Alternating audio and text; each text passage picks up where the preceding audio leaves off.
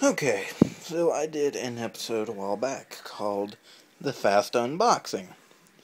Well, I now realize that I was kind of an asshole for doing that, because you couldn't really see what was on the inside of those boxes.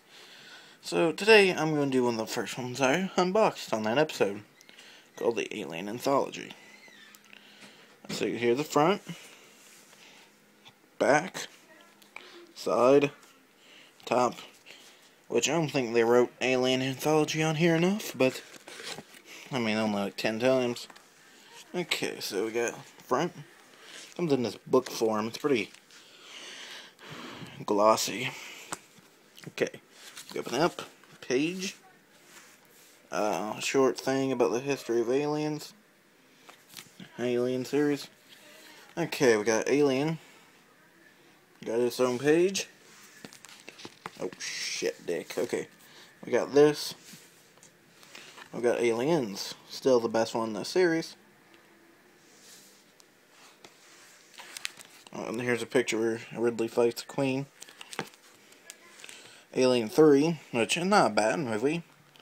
It's definitely not the worst one. There's a part where she's in the holding cell.